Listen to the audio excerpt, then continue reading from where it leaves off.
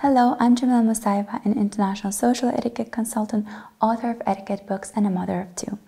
In today's video, I will do 20 facts about me, since I see that there are a lot of you that are new to my channel that have just recently joined, as well. A lot of you, I notice, are watching my videos that are not subscribed to my channel, and I urge you that you do, because you subscribing to my channel helps me grow the community as well as helps me create more content for you. And I share a lot of my life, so to speak, like my visual blog and diary on Instagram. If you're not following me on Instagram, make sure that you do, because it's a little bit different from YouTube. I use it to stay in more closer touch with my followers and create a much closer community over there. So I will be looking at some of the notes here. That doesn't mean that I don't know anything about myself. It's just I want to follow the step-by-step facts about me. So first things first is I was born and raised in Azerbaijan, Baku. I get a lot of questions. Are you from Uzbekistan? Are you from Kazakhstan? Where are you from? So I am from Azerbaijan. I've done a lot of different videos about my country as well as my culture, traditions like Azerbaijani breakfast etiquette, tea ceremony. I am from Azerbaijan edition. So you can check out the playlist where I talk about my country. I love living in Azerbaijan. I love our culture and traditions, and I'm very proud of where I come from. So that is fact number one. Fact number two is I graduated summa cum laude, which is the highest honor degree from George Washington University that's located in Washington, D.C. My major is in international relations with a focus on Europe, and I actually minored in sociology and history. And then I did my master's degree in Belgium from College of Europe, Bruges. And my master's is EU Politics and Administration. So my background, educational background, is very much focused on international relations. Fact number three is I'm a polyglot, which means I speak a lot of different languages. Growing up in Azerbaijan, I was already from early age on, I was speaking Azerbaijani and Russian. And then I started learning English, and then Spanish, French, German, and then over time I started learning Arabic. Some of the languages are now better off than others, and that's because I've been practicing them more, I've been more exposed to them, and some languages still need a lot more polishing. I'm still working on it. It's constantly work in progress. I actually shared recently a video where I speak different languages to my kids. Going on to the fourth fact, I'm a mother of two, and my kids are also polyglots, and we did a video all together showing how we speak different languages. If you haven't watched the video, make sure that you do. It's a lovely one. Next fact is I learned to bike quite late. I think I was 25 or so. I definitely had my first child, and I had my daughter when I was 24. So I think it was when I was 25. I really regret the fact that I never got exposed to riding a bike as a kid, because it's much easier to learn something when you're a kid. But then going to Washington to do my undergraduate degree, where college students would get together, do this evening bike tours around Washington, D.C. I wasn't able to join those because I couldn't bike. And then I went to do my master's in Bruges, which is a really small town in Belgium, and everyone was biking to class, and I had to walk. And mind you, this is a very small touristy town, and there aren't a lot of cars actually in a city. And if you wanted to order a cab, you had to call way in advance. And oftentimes I would find myself walking for 15-20 minutes under pouring rain to go from my dorm room to my master's classroom. So while everyone else were riding a bike, I was super jealous of those that could do it, and so it was my mission to learn how to do it, and I learned it when I was 25. I'm so happy that I did, and it did come with a lot of fear. I was always fearful of falling down, but with the right mindset, with motivation and with focus, you can actually learn it quite quickly. I think it took me about 2-3 days to be able to ride comfortably, and then from then onwards it was just constant practice. I remember once I learned how to do it, I went out on a boulevard here in Baku and started riding the bike. I still had a lot of fear inside. I couldn't maneuver the bike really well, but as I practiced, it got better, and now I'm pretty good at biking. So going on with this, actually, one of my life mottos is it's never too late or too early to learn anything. So then having my kids, I made sure that I taught them how to ride a bike from early on. So both of my kids had bikes with 4 wheels, and then gradually we took off the 2 other wheels, so it was just 2 bigger wheels remaining. And my daughter learned how to bike when she was, I think, 4. I just let her go and she just flowed with it. And with my son, I actually taught him a month ago. He had a holiday vacation in school, so I took that time. I took his bike and went out on the boulevard again, and I just had this technique. So he would bike and I would spread my legs around the bike and walk with him, from time to time holding the wheel and then letting it go so he could feel the bike on his own. And it took him about 15 minutes and he just learned it. It's just so easy for kids to learn anything, but it definitely takes really someone to support you and someone to believe in you so you can learn it faster. I have an older brother. His name is Jamil. It's funny because when we were kids, we once visited China, and my mom was always curious about learning about cultures and traditions, and she asked our tour guide, can you tell us some interesting facts about cultural facts about China? And the first thing he said, you know, in China, we name our kids differently. So a boy gets a different name and a girl gets a different name. And we laughed so hard, I remember, because he thought that me and my brother have the same name. Technically, it's the same name. Jamila means beautiful in Arabic, and Jamila is beautiful for a female. So it's basically an adjective for a man and for a woman. So it has the same meaning, but it is different. But these are 2 different names. I don't think we look much alike. I'll show a picture here, but a lot of people, when I was growing up, I was the ugly duckling and he was the handsome one. A lot of people just called me Jamil, but with long hair. So they said I looked very much like him with long hair. But I think as we grew up, we started looking a little bit different. I think I take a lot after my father and he takes a lot after our mother. But I was definitely the ugly one in the family up until a certain age, and he was always the more handsome one. I used to work as a teacher, both in a private school here in Azerbaijan as well as a EU expert at Azerbaijan Diplomatic Academy. I was working part-time here and part-time there, and I actually quit both of my jobs at the mid of COVID, and I realized it was very difficult for me to do so many hours of Zoom classes non-stop, because for me it was very important to feel connected to the students that I was teaching. And at one point I realized I'm no longer professionally growing. So if before standing in front of an auditorium teaching them live, a huge amount of students was a big deal for me, it was a learning experience for me. At one point in my life I got so used to it that I was no longer learning anything new in the process. And so the decision to quit was because I wasn't professionally growing and I needed new ventures and new things to try myself out at and really overcome my own fears and my own challenges.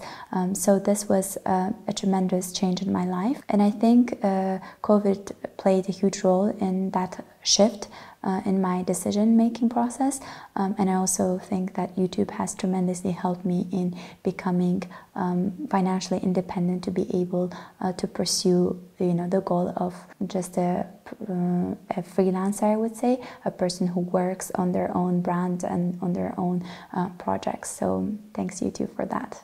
I am a huge introvert with occasional extrovertial adventures. I'm the kind of a person that I love being around people. I love talking and meeting new people. I'm very curious about learning about people and their especially culture, traditions, their thought process. I'm a curious person, but at the same time, when I spend a lot of time around people, I definitely need a day or two by myself alone to just simply recover from the social life that I've had.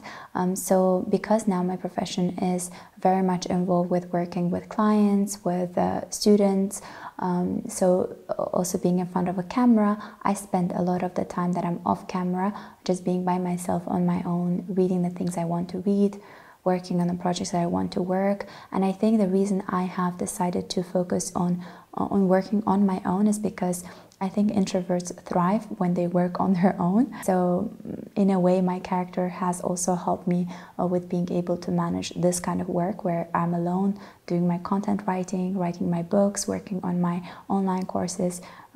So maybe some people might think that I'm very extroverted because of how I feel comfortable around people, but I definitely am a huge introvert. I get asked a lot about my birth date, my ascendant sign, my sign. So I was born on July 19th, 1991. And that's why my favorite numbers are 7, 9, and 1 in that particular order. I think you might ask why 7? July is the 7th month, and I just love anything that has those digits in it. So I believe in the 777, 999. Those are my favorite numbers. 111. I love my birth date. I think, you know how you are sometimes born on a certain date and how you maybe hate the month or you don't like the season. I would say I'm not a huge fan of summer as in general, because I don't like to be under the sun. I'm not a vampire, I just don't like to be under the sun. But I love the month of July because I love celebrating my birthday. I was named after my father's mother, so my paternal grandmother. Her name was also Jamila. A lot of people ask me, do you know what your name means? And yes, I do. Partly because I was learning Arabic, but also because I was always curious to know where my name comes from and what it does mean. I love my name. I cannot imagine myself under any other name. I don't like when people nickname me, when people shorten my name or call me a different name, trying to sweet call me. I love when my name is completely pronounced, and it is Jamila. My favorite color, as those that have been following me on Instagram know, is black. I will always wear black whenever I'm in doubt of what color to choose. So black is definitely a priority for me. And then anything that is of a shade of blue, so navy, light blue, you know, is turquoise, anything that has bluish color in it, I love. And I actually used to really like purple and burgundy. I still do love those colors, but then again, it depends on, you know, on what it is. And beige also. Not beige, how do I call it?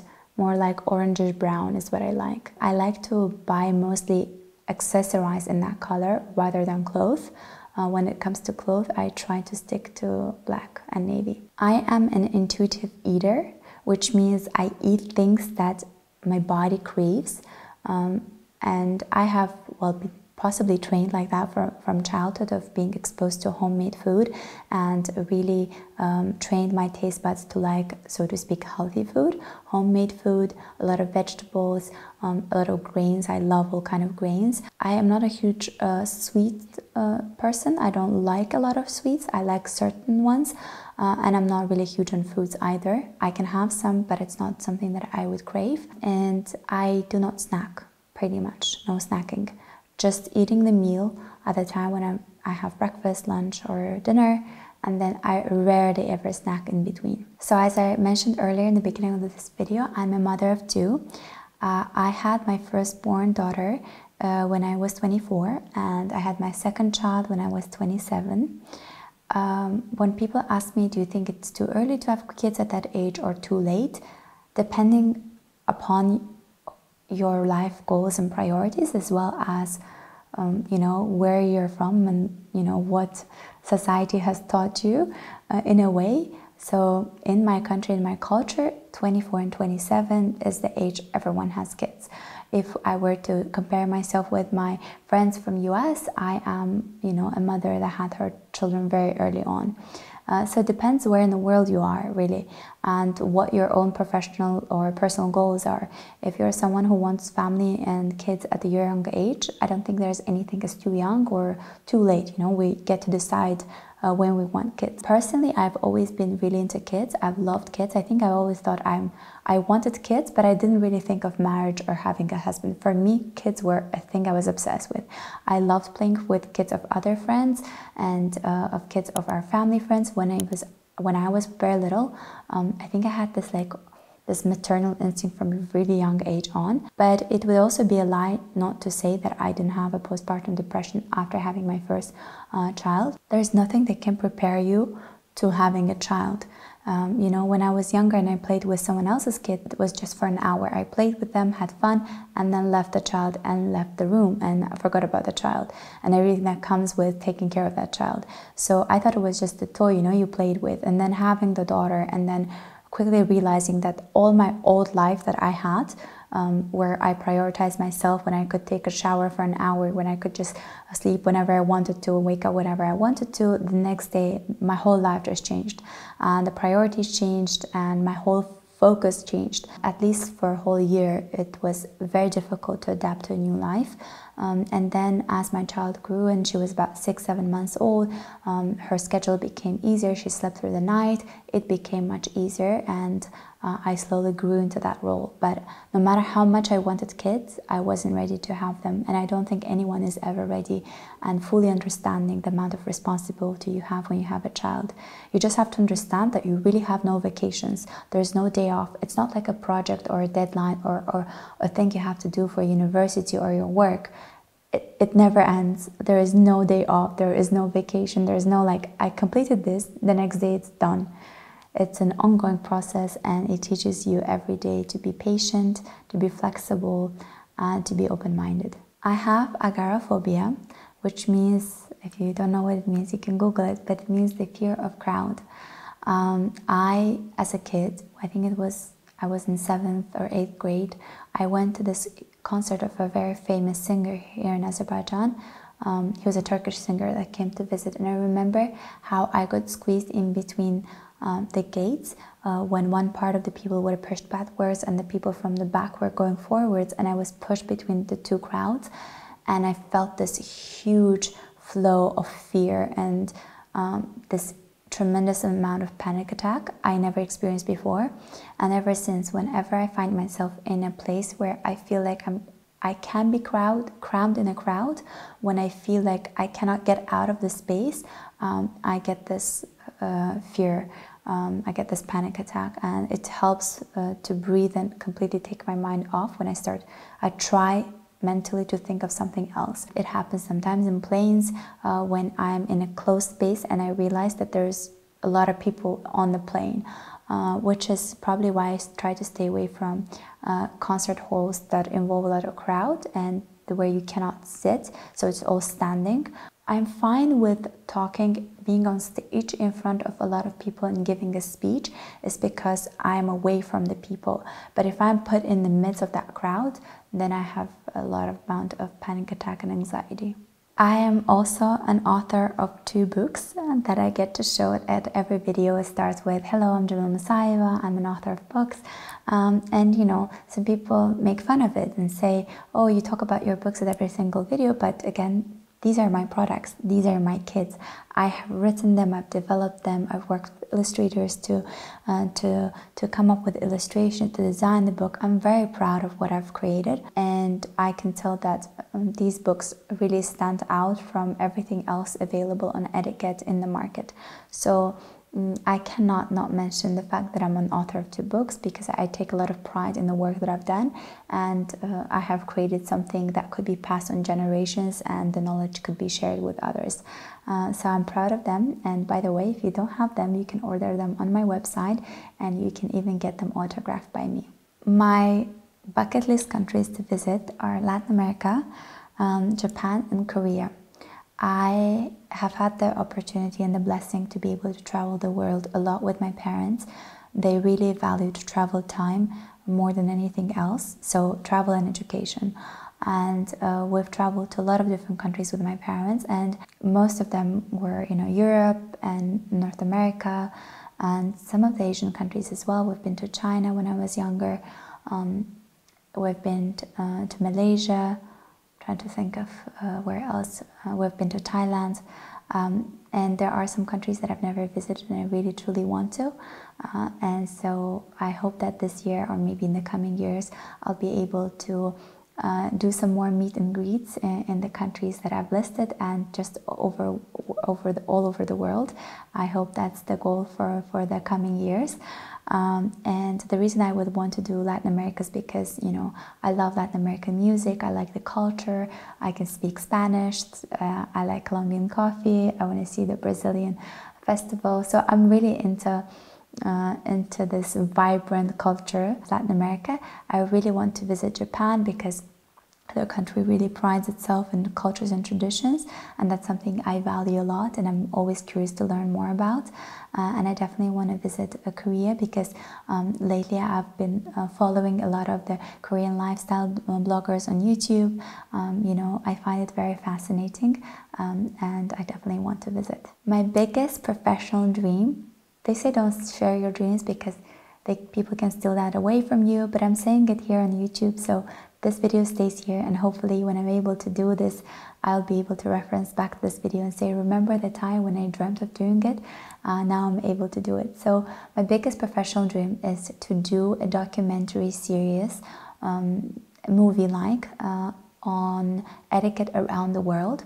I remember a few years back, I even started this kind of this GoFundMe project where I asked people to help me get funds to build this documentary series. And you know, some people would comment like, you know, you can afford it to do on your own finances, just do it on your own, why are you asking money from us? But really, if you stand behind any movie production that has ever been made, I'm sure the actors that are playing in this movie could completely afford to film the movie on their own, but there are huge companies that are behind this movie production. When you are in the movie business, when you start learning about how to do documentary, you realize how much money it all takes. There's a whole crew of production, post-production, there's a whole amount of licensing to get, and there's so much technology involved that needs to be either purchased or rented. It's not a one-man show if you want to produce something on a really good level. Even what I'm creating right now with YouTube, you know, getting all this done takes a lot of spendings. And if I want to do it on a global scale where I travel the world, meet people, go to these restaurants, learn about culture and tradition from people, have this crew travel with me, it takes a lot of budget. And really, it's a biggest dream that I have. And if anyone watching this also wants to contribute or, you know, become part of it, if you can in any way get the production in, I would be really happy and open to any negotiations and any collaborations, because I think this is something that could really be entertaining but also educational and can stay there forever to educate you know, the next generations about cultures, traditions, and learning about this will help the next generation be much more open-minded. When you understand why these people are different from you and what makes these people different from you, you go down to the root and traditions and society, you start being more kind to each other and you start being more open-minded. And I think we really need that in this today's world where people are very much divided on it's either me or you, it's either this or that. So I think this movie is something that we could benefit a lot from. Next fact, and I think this is something people ask me also a lot, is what is your biggest regret? So I would say that the biggest regret is based on two things, and that's probably because of the culture I was born into, society, is what other people might think and my inability to make decisions firmly. I am very hesitant when I take a decision. It takes someone to persuade me to do it. And the second is I always think, what would they think if I do this? Again, maybe it comes with age, with experience.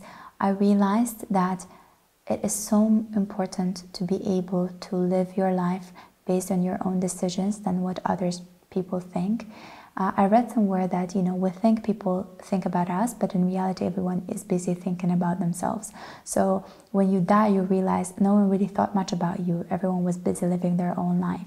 And I read a quote that said something like, I would rather live with regrets than what ifs, because what ifs are the biggest stealers of the present moment. Those that live with what ifs are never able to fully enjoy the present moment because they're constantly thinking, what if I did it differently? And the people that do the craziest decisions ever and do not live, they're the ones that never live with regrets and really are able to enjoy the present time. So now arriving in my 30s, I realized I would rather live with the regrets that perhaps, you know, last a week of discussion somewhere in a society, rather than live with what ifs that linger for many, many years in your mind. My biggest personal dream, not professional but personal, would be to be an owner of an apartment, the one that I have purchased myself, the one that I've designed myself. And I just want to be a homeowner knowing that I've done it on my own, with my own resources. I would want to do it in a specific style. And, you know, I collect all these images and I visualize it all the time, how my apartment would feel and look like. And I am really working hard now towards that goal. And the final fact about me is, if I weren't probably a YouTuber or a teacher, I would probably either be a dancer or an actress. I love dancing. I just get so excited from dancing. I love performing, and what you can tell by the YouTube videos that I'm doing. But the thing is, the stereotypical idea of me when they think of etiquette is that I'm probably listening to Mozart, Beethoven. I'm really into this classical music, which I truly love and I truly listen to and enjoy. But I really love dancing to reggaeton. I love dancing to hip-hop, to Afro dance, to Arabic music, belly dancing. So I really like to shake it off with a dance. So it's something I think that beats the stereotype of what an elegant or an etiquette consultant would look like. But again, I always say that I am not defined by one single adjective. I can be all these different kind of people in different kind of settings, and have my hope is, no matter what it's supposed to, you know, what person is supposed to have them or not. So I will dance to reggaeton if I can, and I enjoy it, and that's probably one of the biggest stereotypes people have of me. I hope that you enjoyed this video learning about me. If you have more questions, please ask me down in the comment section below, and maybe I'll do another edition of this video, more facts about me. Thank you for watching, and I'll see you in my next one. Bye!